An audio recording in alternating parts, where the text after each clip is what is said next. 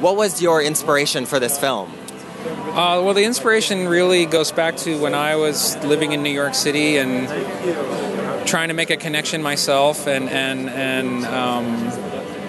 you know, I think everyone has that sense of like there's someone out there for you, and if you could just make that connection, it would all be good. And that was kind of the core idea of the story, and plus just the visual hook of skyscrapers and paper airplanes flying between them in a black and white 1950s setting. I think there's something really visually cool about that.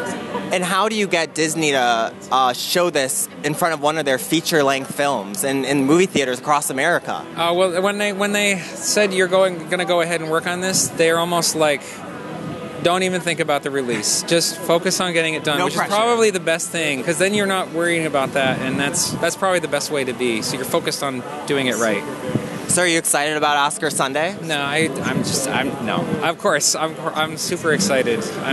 Yeah. I mean, how could I not be? It's such a whirlwind week, and getting invited to these events like this is just phenomenal. So I'm happy. So what would you like your next project to be now that you're an Oscar nominee and possible Oscar winner come Sunday?